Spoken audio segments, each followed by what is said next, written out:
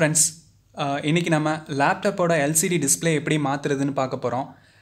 பார்த்தீங்கன்னா நான் முன்னாடி வச்சுருக்கிறது பார்த்தீங்கன்னா டெல் லேட்டிடியூட் 5450 மாடல். ஸோ இந்த லேப்டாப்பில் மாடல் பார்த்தீங்கன்னா உங்களுக்கு ஈஸியாக அந்த பெசிலை ரிமூவ் பண்ணோம்னா நீங்கள் ஸ்க்ரீன் இந்த எல்சிடியை நீங்கள் நீட்டாக மாற்றிடலாம் உங்களுக்கு. ஆனால் இப்போ பாருங்கள், இதே மாதிரி இது பார்த்தீங்கன்னா இதுவும் டெல்லு. இதில் பார்த்தீங்கன்னா இந்த ஸ்க்ரீன் பார்த்தீங்கன்னா இது ஃபிக்ஸ்டு. உங்களுக்கு இந்த மாதிரி பேக் கவரோட ஃபிக்ஸ்டாக இருந்துச்சுன்னா ஸ்க்ரீன் வந்து உங்களுக்கு வந்து இந்த செட்டாக நீங்கள் இந்த க்ளோசிங் லிட்டை ஃபுல்லாமே நீங்கள் மாற்றுற மாதிரி வரும். ஸோ இது மாதிரி இருந்துச்சுன்னா உங்களுக்கு காஸ்ட்லியாக டிஸ்பிளேயோட ரேட் வந்து ரொம்ப காஸ்ட்லியாக இருக்கும். ஸோ இது மாதிரி இருக்கிறதுலாம் நீங்கள் என்ன பண்ணணும், பெர்மனெண்ட்டாக நீங்கள் இந்த பேக் கவரே இந்த லிட்டே நீங்கள் ஃபுல்லாக மாற்றி ஆகணும். க்ளோசிங் லிட்டே ஃபுல்லாக மாற்றி ஆகணும். ஸோ அதுக்கு நீங்கள் பேக் கவரை ரிமூவ் பண்ணிவிட்டு நீங்கள் இந்த லிட்டை வந்து நீங்கள் ரீப்ளேஸ் பண்ணணும். ஸோ நான் இன்றைக்கி வந்து சொல்ல போகிற இது வந்து பார்த்திங்கன்னா இந்த பெசில் ரிமூவ் பண்ணி லேப்டாப்போட ஸ்க்ரீனை மாற்றுறதுக்கு எல்சிடி எப்படி மாற்றுறதுங்கிற டைப்பை பற்றி இன்றைக்கி பார்க்க போகிறோம். ஸோ இது ஒரு இது.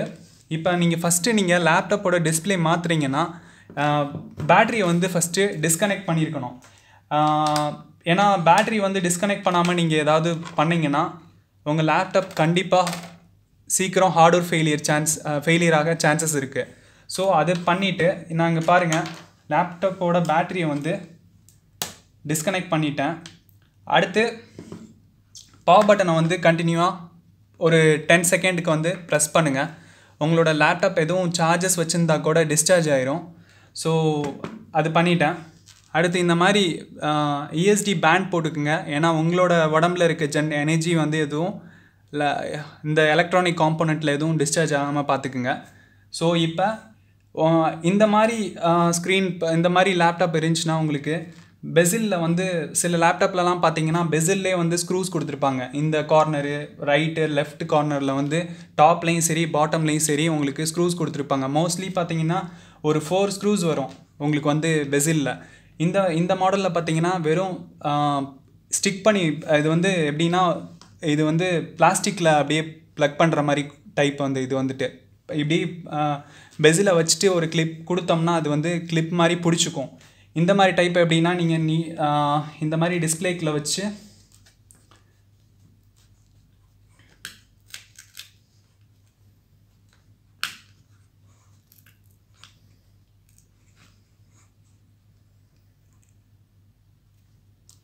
இந்த மாதிரி இது பார்த்தீங்கன்னா உங்களுக்கு கிளிப் மாதிரி டைப் தான். நீங்கள் ஜஸ்ட் இதை புல் பண்ணிங்கன்னா போதும், இது மாதிரி வந்துடும், ரிலீஸ் ஆயிரும். ஸோ இந்த பெசில் ஈஸியாக ரிமூவ் பண்ணிட்டேன். இது மாதிரி நீங்கள்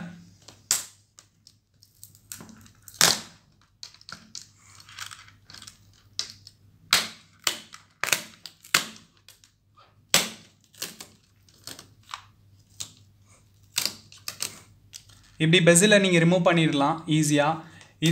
இது ஒரு டைப்பு. நீங்கள் அந்த மாதிரி ஸ்க்ரூஸ் கழட்டுற மாதிரி இருந்துச்சுன்னா ஈஸியாக அந்த ஸ்க்ரூஸ் கழட்டினீங்கன்னா அந்த பெசில் வந்து ஆட்டோமேட்டிக்காக உங்களுக்கு வெளியே வந்துடும்.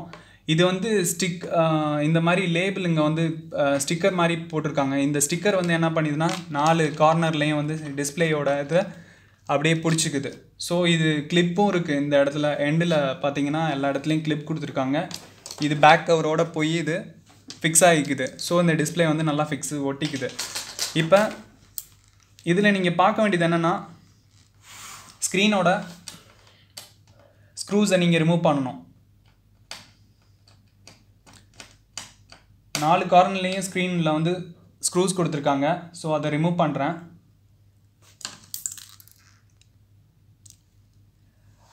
பார்த்தீங்கன்னா இப்போ நான் எல்லா ஸ்க்ரூஸையும் வந்து ரிமூவ் பண்ணிட்டேன். இப்போ பாருங்கள், எல்லா ஸ்க்ரூவையும் ரிமூவ் பண்ணனால என்னால் ஈஸியாக அந்த எல்சிடியை வந்து என்னால் இது பண்ண முடியுது. இதில் மெயின் இது பார்த்தீங்கன்னா இந்த இடத்துல வர இந்த பின்னு தான் ரொம்ப இம்பார்ட்டன்ட். இந்த கனெக்டர் தான் பார்த்தீங்கன்னா இந்த ஹோல் டிஸ்பிளேயும் வந்து உங்களுக்கு கனெக்ஷன் வந்து கொடுக்குறது. ஸோ அதை பார்த்து ரிமூவ் பண்ணுங்கள். இந்த டிஸ்பிளே பார்த்தீங்கன்னா பிளாக் ஸ்க்ரீன் ஆயிடுச்சு. நான் இதை வந்து இது பண்ணி பார்த்தேன். என்னால் என்ன சொல்கிறது, பேட்ரி இது எக்ஸ்டர்னல் ஸ்க்ரீன் என்னால் போட்டு செக் பண்ணால் ஓஎஸ் ஸ்க்ரீன் லாகின் ஸ்க்ரீன் போகுது. ஆனால் இந்த ஸ்க்ரீனில் பார்த்தீங்கன்னா என்னால் வியூ பண்ண முடியலை. இதில் வந்து பிளாக்காக ஸ்க்ரீன் வருது. ஸோ நான் வந்து டிஸ்பிளே சேஞ்ச் பண்ணி பார்க்கலான்னு பார்க்குறேன். ஸோ டிஸ்பிளே தான் இஷ்யூவாக இருக்குது.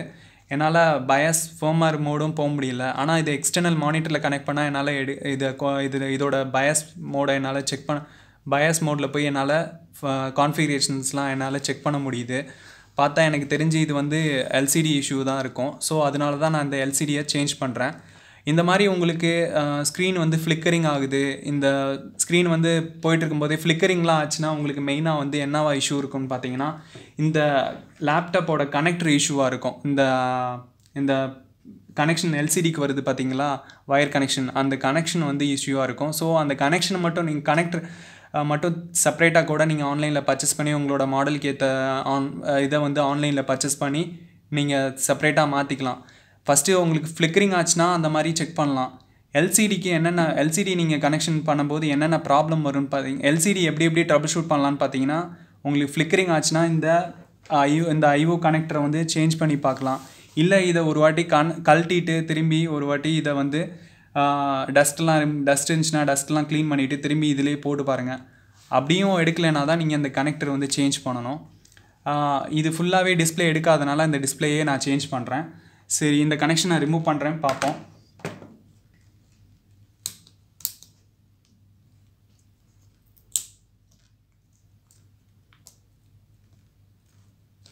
வெறும் ஸ்டிக்கர் தான் அதில் ஒட்டியிருக்கோம். ஸோ இந்த ஸ்டிக்கரை நீங்கள் ரிமூவ் பண்ணிங்கன்னா போதும்.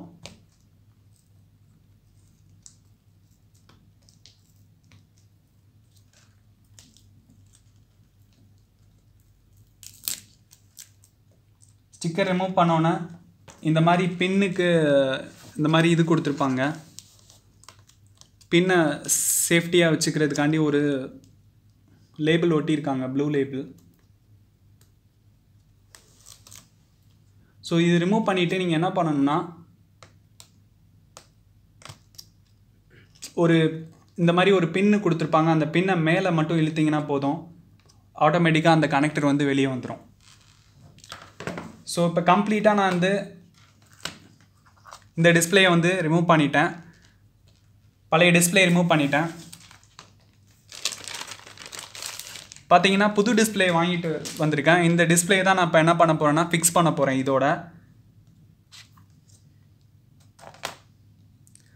ஓகேயா? சேம் அதே மாதிரி நீங்கள் அந்த கனெக்டர் அது மேலே வச்சுட்டு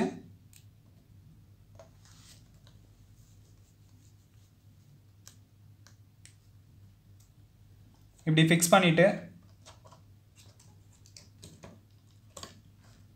பண்ணிவிட்டு இதை பார்த்தீங்கன்னா இப்போ நான் என்ன பண்ண போகிறேன்னா பேட்டரி ஃபிக்ஸ் பண்ணிட்டேன். இப்போ மானிட்டர் டர்ன் ஆன் பண்ணி பார்ப்போம் எடுக்குதானே. சாரி, இப்போ பவர் ஆன் பண்ணி பார்க்குறேன், ஸ்க்ரீன் எடுக்குதானே. சூப்பர், எனக்கு ஸ்க்ரீன் வந்து லாகின் ஸ்க்ரீன் வந்து வந்துருச்சு. ஸோ என்னால்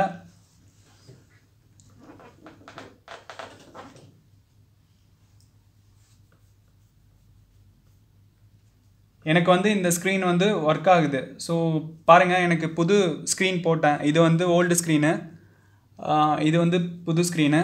என்னால் புது ஸ்க்ரீனில் என்னால் வியூ பண்ண முடியுது, ஒர்க் ஆகுது. ஸோ ஸ்க்ரீன் தான் இஷ்யூவாக இருக்குது.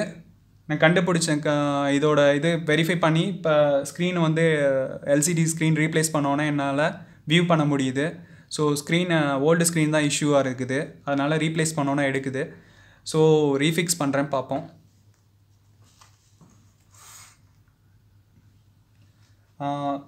இப்போ நம்ம இதை ஃபுல்லாக டர்ன் ஆஃப் பண்ணிவிட்டு இந்த ஸ்க்ரீனை ஃபிக்ஸ் பண்ணிடுவோம். பேட்டரி ரிமூவ் பண்ணிட்டேன். ஸோ எனக்கு வந்து புது ஸ்க்ரீன் எடுக்குது, அதனால நான் இப்போ என்ன பண்ணுறேன்னா திரும்பி பழைய மாதிரி ஸ்க்ரூஸ் போட்டுட்டு இந்த பெஸில் இதை ஃபிக்ஸ் பண்ணிட்டேன்னா போதும், அவ்வளோதான்.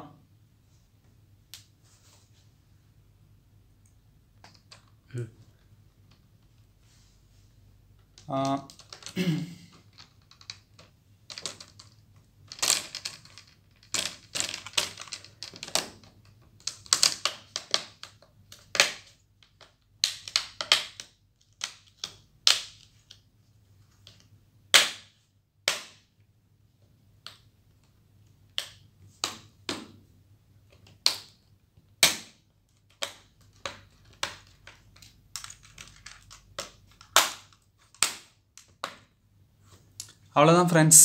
இந்த மாதிரி தான் நம்ம லேப்டாப்போட எல்சிடி ஸ்க்ரீனை வந்து மாற்றுறது. ஸோ இது மாதிரி உங்களுக்கு ஏதாவது ஸ்க்ரீன் வந்து ஃப்ளிக்கரிங் ஆகுதுன்னா நீங்கள் வந்து ஃபஸ்ட்டு கனெக்டர் மாற்றி பாருங்கள். டேரெக்டாக நீங்கள் எல்சிடி மாற்ற தேவையில்ல. எல்சிடியோட ரேட் வந்து கொஞ்சம் கூட, கனெக்டரோட ரேட்டு கூட உங்களுக்கு கம்மியாக தான் இருக்கும். கனெக்டர் ரேட் பார்த்தீங்கன்னா ஒரு 800 to 1200 அந்த மாதிரி ரேஞ்ச் வரும். எல்சிடி பார்த்தீங்கன்னா நீங்கள் 3000லேருந்து 6000 வரையும் உங்களோட டிஸ்பிளே, உங்களோட லேப்டாப்போட மாடலை பொறுத்து அந்த எல்சிடியோட இது வந்து சைஸையும் பொறுத்து உங்களுக்கு வந்து ரேட் வந்து வேரி ஆகும். ஸோ அது மாதிரி பார்த்துக்குங்க. இந்த மாதிரி தான் ஸ்க்ரீன் வந்து சேஞ்ச் பண்ணுறது, எல்சிடி லேப்டாப்போட எல்சிடி மாற்றுறது இப்படி தான். ஓகே, உங்களுக்கு டெமோவும் காமிச்சிருப்பேன் எப்படின்னு. இந்த வீடியோ பிடிச்சிருந்துச்சுன்னா மறக்காமல் லைக் பண்ணுங்கள், சப்ஸ்கிரைப் பண்ணுங்கள், கமெண்ட்டில் போஸ்ட் பண்ணுங்கள். தேங்க்ஸ் ஃபார் யூர் வாட்சிங் ஃப்ரெண்ட்ஸ்.